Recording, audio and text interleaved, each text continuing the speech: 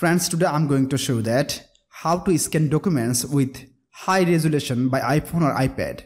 Friends, to make these settings, first you have to open Notes. Then you have to click on Notes, my friends.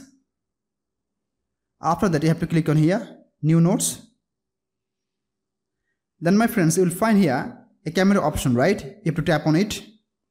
And you will find here Scan Documents, right? So simply you have to click on Scan Documents, my friends. This one my documents, my friends. See, I have scanned all the documents, right? This one. Then I have to click on Done, my friends. Then I have to click on Save. After that, if you want to write something, you can write here, my friends. Then you have to click on Done. So friends, like this, if you want, you can scan a documents with high resolution by iPhone or iPad.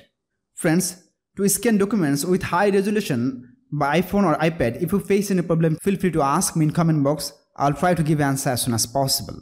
Friends, if this video helpful to, please like, share, comment, and especially subscribe my YouTube channel and press the bell icon to get next video notifications. Thank you for watching. Hope so next time I'll come with another exciting video.